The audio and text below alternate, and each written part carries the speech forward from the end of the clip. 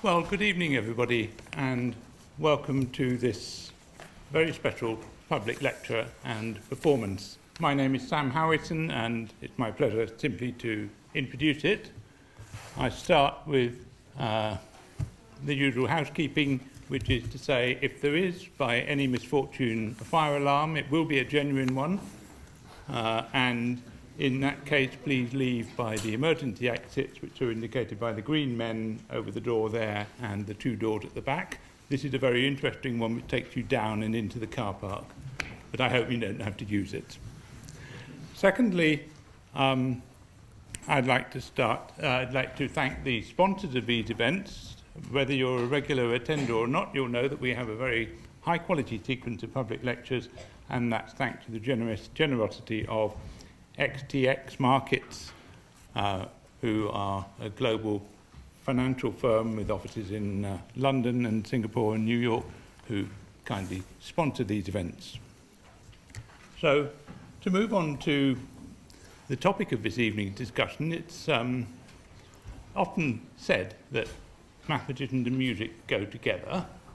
Now, when you think of the mathematicians you know, raging emotion and high passion, maybe not, but then you think, well, maybe still waters run deep, you know.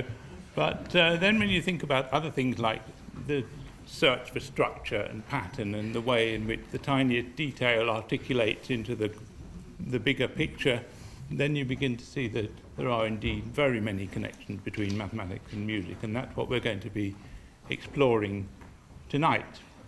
And we're going to be doing it in the context of someone who many people would say is the mathematician's composer, namely Johann Sebastian Bach. And our presentation this evening is what you might call a two-part invention. The first part, the subject, if you like, is going to be a talk by James Sparks. Now, James is one of our own mathematicians on the faculty here. He is, probably uniquely qualified to give a talk like this because he, in his career, was an organ scholar at Selwyn College in Cambridge and learned to play that instrument to a very high standard, which he is now transferring to the piano. And in his day job, he is a string theorist, which I suppose is appropriate, isn't it? He did his PhD with Stephen Hawking and now worked in mathematical physics here. And then the counter-subject, as it were, will be the performance we see here, the City of London Sinfonia. I don't think I really need to tell you how well-known they are. They have been one of Britain's top orchestras for a very long time. They're famous for taking music into interesting places and doing interesting things. And indeed, this evening's performance is just the first of a tour that is taking Bach and the Cosmos around the country. So the City of London Sinfonia was founded by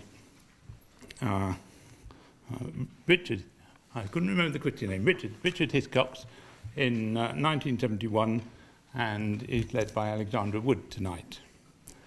So those are our performers, and there will be a talk first. There will then be a very short gap for tuning and so on, during which please don't leave the room, because we'll move straight on to the performance of the Goldberg Variations straight after. So, I will now hand over to James, who is going to talk about Bach and the Cosmos.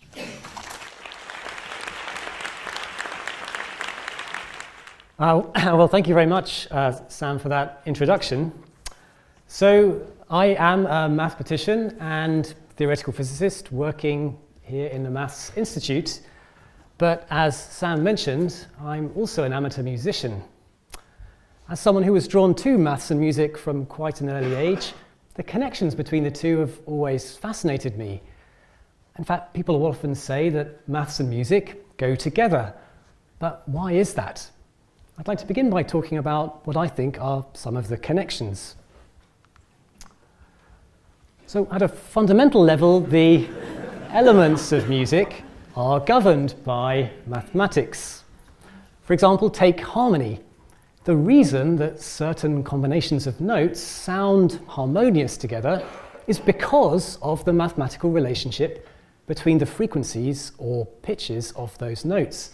In fact, much of the structure of musical tuning, keys, chords, and the other elements of harmony can all be understood and to a certain extent even be explained mathematically. I could spend a whole lecture just expanding on that one topic. There are other mathematical aspects of music too.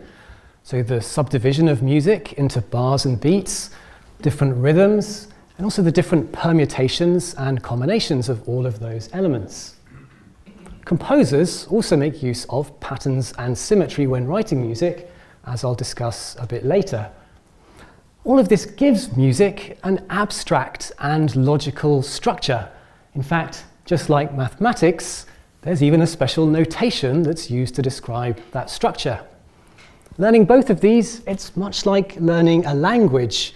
And once you begin to learn, you also start to develop some intuition in these abstract worlds of maths and music. I think that's part of what draws people to both at that very young age. It's probably also got something to do with why child prodigies tend to be mathematicians or musicians. Of course, sometimes even both. But I also think there are some other, perhaps less obvious connections. In particular, although music and especially maths are abstract, logical, constrained, there is nevertheless an enormous freedom for creativity in both, with an important role played by both symmetry and beauty. To explain more what I mean by that, we first of all have to look a little bit more closely at mathematics. That is, what mathematics is and what do mathematicians actually do. Well, the first thing to say is there are different types of mathematician. For example, some study the applications of maths to other areas, such as engineering, finance, biology, and so on. But there are also mathematicians who study the very foundations of mathematics itself, and they're really studying abstract structures and the relationships between those structures. Even if you have very little idea of what these types of mathematicians actually do on a day-to-day basis, you'll probably say it's got something to do with equations. So an equation, such as A equals B here, is of course a statement of a relationship saying that A and B are equivalent in whatever sense is intended in that equation. It's actually very easy to start writing down true equations. For example, if I know that A equals B, then I can deduce that A plus 1 equals B plus 1. Or another true equation is 2 times A equals 2 times B. But of course, mathematicians don't just generate true equations in some mechanical way like this, just as composers don't just generate sequences of notes. Mathematicians, especially those studying the foundations of the subject, they seek interesting, elegant, and beautiful equations and mathematical structures. An equation is interesting if it's not obvious that the two sides are equal to each other, or much more importantly, it's not obvious why they're equal to each other. So while A equals B might be an interesting equation, we could probably agree that 2 times A equals 2 times B isn't a very interesting consequence of it. Similarly, the proof of an equation might be described as elegant if it distills the underlying reason for that relationship down to its simplest and purest form. The 19th century French mathematician Henri Poincaré said, "The mathematician does not study pure mathematics because it's useful. They study it because they delight in it, and they delight in it because it's beautiful." And in fact, you can find this inscription here outside the entrance to the Mathematical Institute. Some of you will have walked over the top of that on your way in. It says, "To freedom and a pursuit of beauty in mathematics." This notion of beauty in mathematics, it's quite hard to make precise and define in general, just as it is when applied to, say, art or music. But I think, at least in part, mathematical beauty has often got something to do with finding simplicity and complexity at the same time. Now, by simple here, of course, I don't mean trivial, but rather something natural and elegant. And the complexity is often hidden. It's there to be uncovered by the mathematician. To try to give an example of that, let's briefly talk about group theory, which is the study of symmetry in mathematics. The definition or axioms of group theory are extremely simple and very natural. But despite that simplicity, it took hundreds of mathematicians more than a century to understand and classify the basic building blocks of those structures. And moreover, they include some extraordinarily complicated mathematical objects. To paraphrase the mathematician Richard Borcherds, who worked in exactly that area, there's no obvious hint that anything like that level of complexity exists hidden in that original very simple, very natural definition. This is the sort of thing that mathematicians find beautiful. There's a sense that such mathematical structures are perfect. They just exist isolated and independent from the clutter of the rest of the world around us, although of course it also takes a mathematician to uncover that. Mathematicians also like to enumerate things, we like to classify things, and we like to systematically work through all possibilities. And in fact, these are all traits that we'll see later in the music of Johann Sebastian Bach, who is often considered to be a mathematical composer. So more on that shortly. Now, in mathematics, creativity also plays a very important role. I think this is something that isn't generally appreciated by non-mathematicians. Finding new links between different areas, coming up with new methods of proof, defining new types of mathematics, and so on. They all require a lot of creative input and imagination. Also, the way that mathematicians create, especially in the early stages of an idea, is often very intuitive and non-linear, with more linear and methodical reasoning usually coming in a bit later. I think in music that composers often work in much the same way, and I think they do so for similar reasons. So I think in both maths and in music, one is simultaneously trying to create, but also discover interesting and beautiful structures in a constrained and abstract system. Once you begin to create, those constraints of mathematical logic or musical harmony, they inevitably lead to many consequences. Now, sometimes you're lucky and those are wonderful consequences, but more often than not, you don't get what you're looking for and you need to use intuition to guide that simultaneous process of creation and exploration. So I think a lot of that is summed up really beautifully by the following quote by the 20th century British mathematician and philosopher Bertrand Russell. Russell said, "It seems to me now that mathematics is capable of an artistic excellence as great as that of any music, perhaps greater, not because the pleasure it gives is comparable, either in the intensity or in the number of people who feel it to that of music, but because it gives in absolute perfection that combination characteristic of great art of godlike freedom with the sense of inevitable destiny, because in fact it constructs an ideal world where everything is perfect but true." So I think there is a sense in which mathematicians have godlike freedom. We can create all manner of abstract worlds just with a pen and paper. But at the same time, because of those logical constraints of maths, there is also this sense of inevitable destiny, just like in group theory, where that very simple and natural starting point, from there it just inevitably leads to all of this rich and intricate structure. I'll come back to this quote again a bit later, because although here Russell is talking about mathematics as compared to music, I think parts of this also really beautifully describe the music of Bach. Russell also touches on an important difference between maths and music here. Music can invoke a range of emotional responses that, on the whole, are absent in mathematics. In fact, I'm sure this is what draws so many mathematically minded people like me to music. We're naturally attracted to the abstract, logical nature of music, with its use of patterns and symmetry and so on, but at the same time there's also a strong emotional connection. Although that's not to say that mathematicians don't derive pleasure and joy from doing mathematics. Now, for some mathematicians, these links between the creative processes in maths and music extend even further still. So I'll come down here so I can read it properly. So this was particularly true of Albert Einstein here. So remarkably, he said the following about relativity, which is his geometric theory of space, time, and gravity. He said, "The theory of relativity occurred to me by intuition, and music is the driving force behind that intuition. My parents had me study the violin from the time I was 6.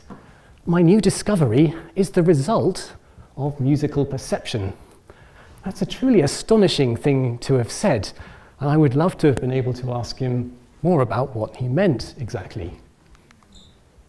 Moreover, his wife Elsa once remarked that music helps him when he's thinking about his theories.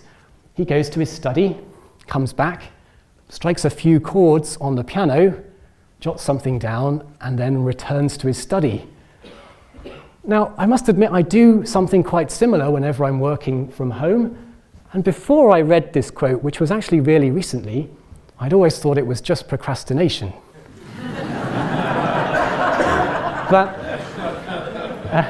But maybe there is something deeper going on. So I think the aesthetics one is looking for in maths and in theoretical physics, they're common also to music. In particular, I think Einstein here, at his piano, I think he was looking for simplicity, harmony, and beauty in his ideas, and clearly for him, music was the inspiration for that. Now, this combination of simplicity, complexity, symmetry, and beauty in music, I think, reaches its pinnacle with the works of Johann Sebastian Bach. Bach here was a church musician and organist, and I started playing his music from around the age of 11, which is when I took up playing the organ. As already mentioned, Bach is often considered to be a mathematical composer, and my interest in his music and also his style of composition definitely coincided with my interest in maths at school. But why is that? And in what sense is Bach's music particularly mathematical? Well, before getting into the details of this, I should of course say I don't mean to imply that Bach's music can somehow be reduced to mathematics, because that obviously is not the case. But I do believe that the kinds of intricate structures that he weaves into his music, they do add to its beauty and are what give his music that particular sense of being perfect, but true, to paraphrase that quote from Bertrand Russell earlier. Well, much of Bach's music makes use of counterpoint, where two or more melodies are woven together into a single piece of music. A key feature of counterpoint is that although these melodies are independent, each functioning as music in their own right, they should also complement each other.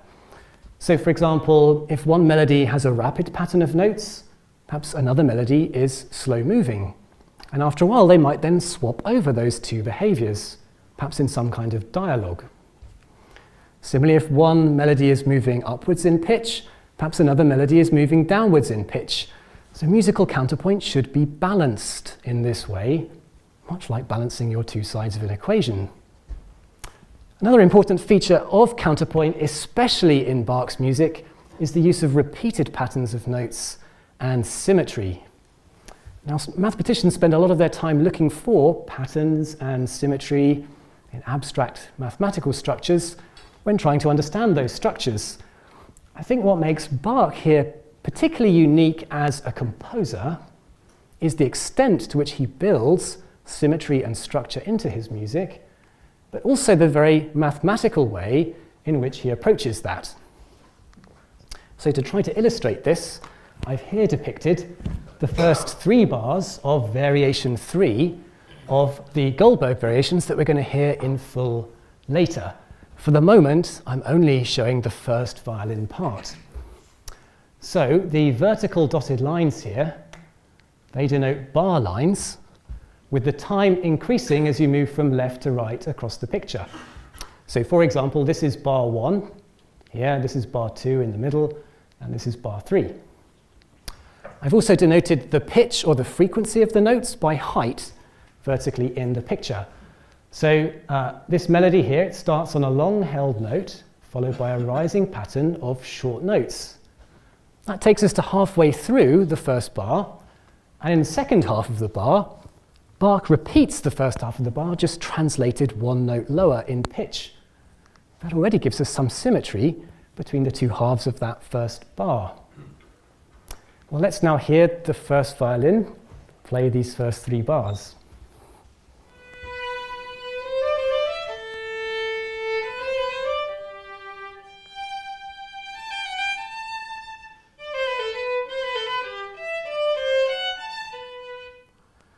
And obviously the musical phrase carries on after that. Now, to make counterpoint, Bach needs to add at least one more melody to this. But what melody is he going to use? Well, why not an exact copy of this melody? Obviously, if those play at the same time, then they'll just sound as one. So instead, Bach takes a copy of this first melody, and then he translates it in time to obtain a second melody that I've here shown in blue. This is called a canon in music, or more colloquially we'd call it a round, and variation 3 of the Goldberg Variations is a canon. The first melody is played by the first violin, with its identical blue copy there, played by the second violin.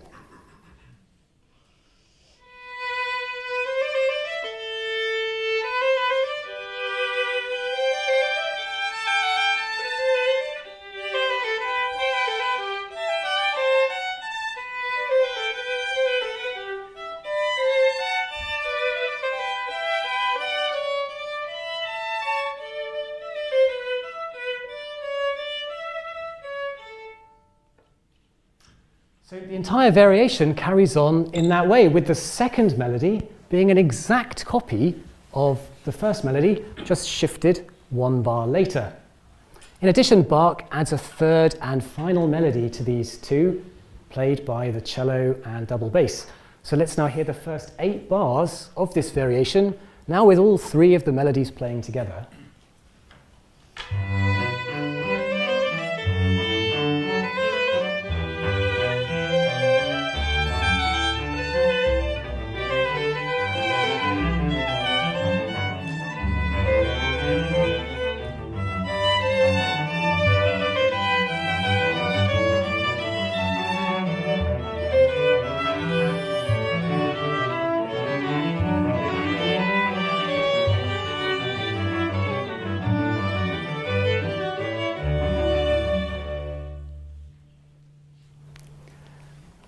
Let's think a little bit more carefully about the process of actually composing a canon like this. So if you just take any melody and you translate it in time to obtain a second melody, they are almost certainly not going to fit together. Okay, so the notes will clash, there won't be any sense of balance, the melodies won't complement each other, and so on.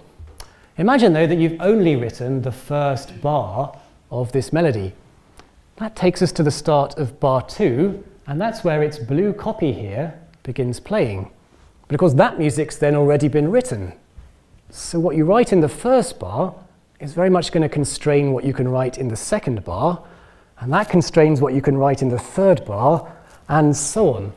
Now, if you've ever tried composing music like this, and I spent a lot of my teenage years doing exactly that, you'll find that it is much like solving a mathematical problem.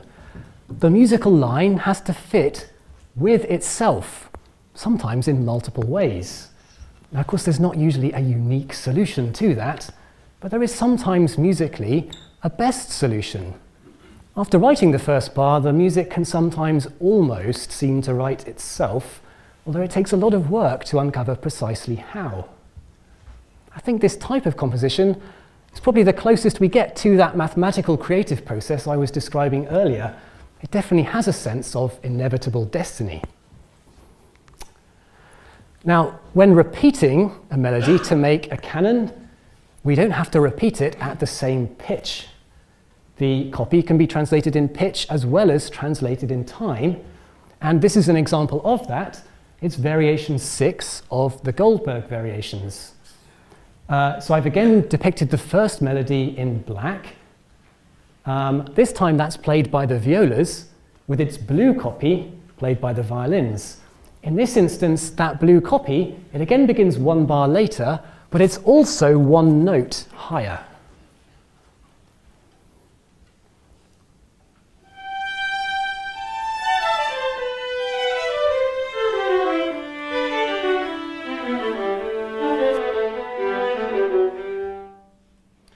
Again, you can probably both see and hear that there's repetition going on within the melody again too. In fact, it's that gave it a sense that the violins and violas were chasing each other. So let's hear the first 16 bars now of this variation, again with the cello part added as a third melody.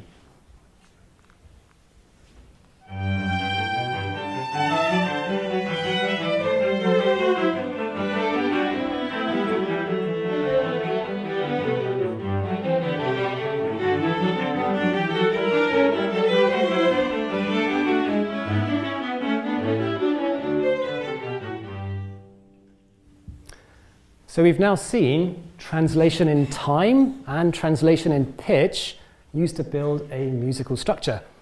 What other musical maps like this might be applied to a melody when composing music? Well, I could take a pattern of notes, for example this one, and invert it. So that means rather than going one note down, in my blue copy here I go one note up. Rather than going 4 notes up there, in my blue copy, I go 4 notes down. Now, when you represent music as I've done graphically here, this inversion map corresponds to a reflection in a horizontal axis. To make a canon, I should then take my blue copy there and translate it in time, so move it to the right. And in fact, these are the first 3 bars of variation 12 of the Goldberg Variations, which is a canon by inversion, in which the starting note of these 2 melodies here also differs by 3 notes. Writing any music that's this mathematically constrained is technically very difficult, let alone music as beautiful as these Goldberg Variations are. Now, these canons are quite extreme examples, but the key point here is that Bach uses musical maps like this in his compositions all the time. It's just usually at smaller scales. So that is, he'll use repeated patterns of notes where there's a very particular design and mathematical structure to that repetition. Bach will often start with a small, simple, elegant musical idea, and in this way he'll systematically build up a large and complex musical work from it. I think it's this in particular that gives Bach's music that sense of mathematical beauty. So I'd like to move on and briefly discuss the global structure of these Goldberg Variations that we're soon to hear in full. So the Goldberg Variations consist of an aria followed by 30 variations, with the aria again repeated at the very end. Let's now hear the first 8 bars of this beautiful aria.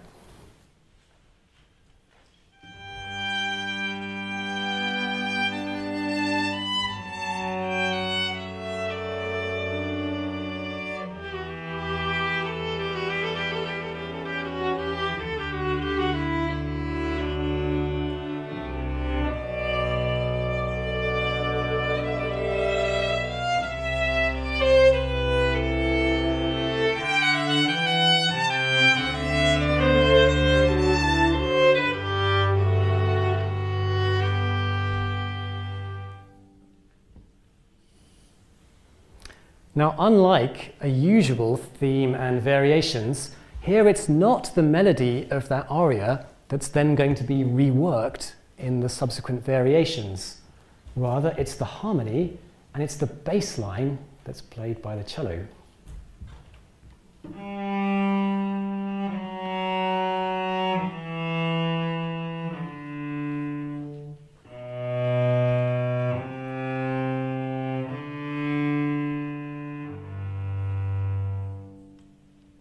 So that's the constant theme that's running throughout the entire piece of music. These subsequent 30 variations then have a very particular structure. So the first 2 variations and the very last variation, they don't quite fit the pattern.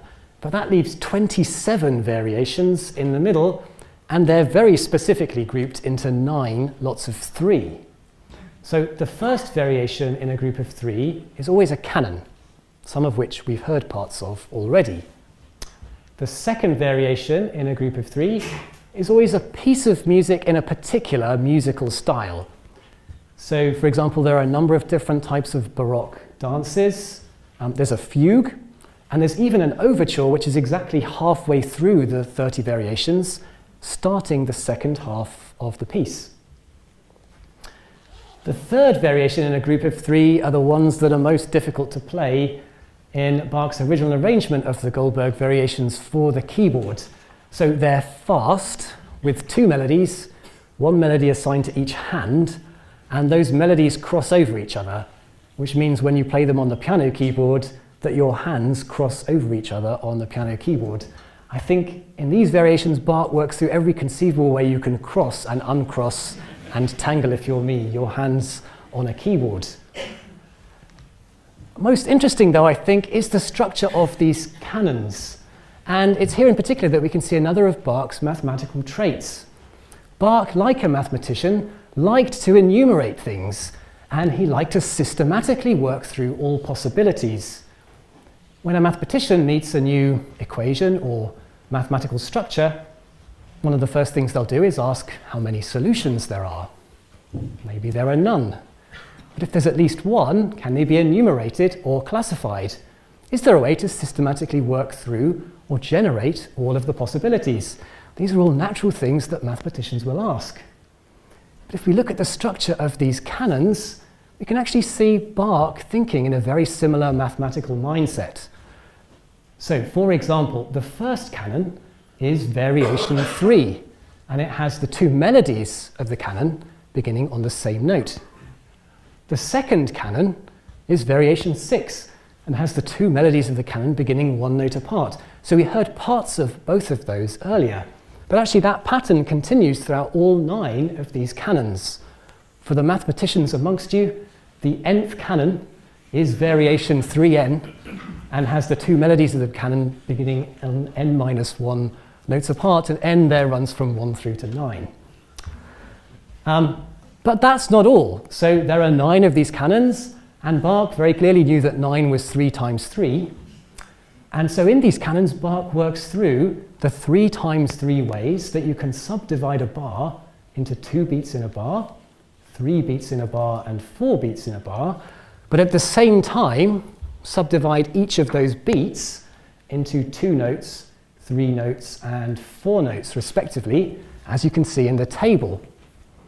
A simpler way to say it is that in these 9 canons, Bach is working through 9 different time signatures. If that weren't enough, in the last row of this table, Bach is working through yet another set of combinations. So canon 4 here is a canon by inversion. We looked at that very briefly earlier. Canon 7 here is one of 3 of these Goldberg variations, which is in the key of G minor, rather than the G major key of the aria, and the other 27 variations. That's yet another occurrence of the number 3 in these Goldberg variations, of which there are many.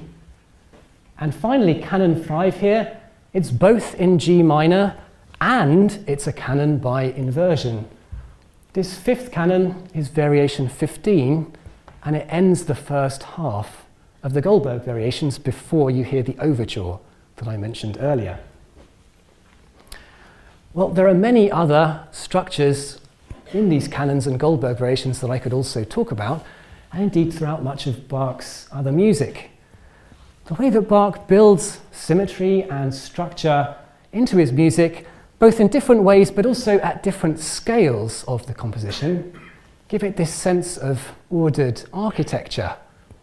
Bach will often systematically work through different permutations and combinations, much like a mathematician might, making repeated use of patterns and symmetry.